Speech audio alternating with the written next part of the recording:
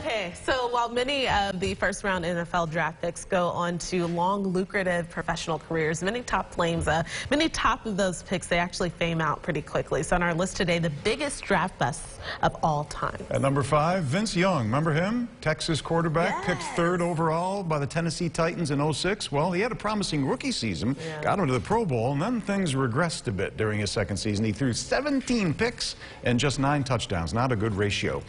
Bye, Vince. Well, at 4, Robert Griffin III, a.k.a. RG3. Griffin was the 2nd overall pick in the 2012 draft, selected by the Washington Redskins, of course. Griffin was the all-star after his rookie season, which ended with a Pro Bowl appearance and the Offensive Rookie of the Year award. It was all downhill from there, though, as the dual threats play suffered thanks to a series of frustrating knee injuries. All right, coming up at number 3, offensive tackle Jason Smith. So the 2nd overall pick in the 2009 draft, only started 1 season before injuries, and then poor on-field performances derailed his career. How about wide receiver Charles Rogers? He was drafted by the Detroit Lions 2nd overall in '03, caught just 4 touchdown passes, and then was suspended for violating the substance abuse policy.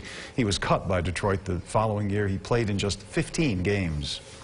Number 1, Jamarcus Russell, the 1st overall pick of the 2007 draft to the Raiders, 6'6", 260, strong guy, big frame, had scouts seeing him as a superstar. However, Russell completed just 52% of his attempts and was released after 2009, so the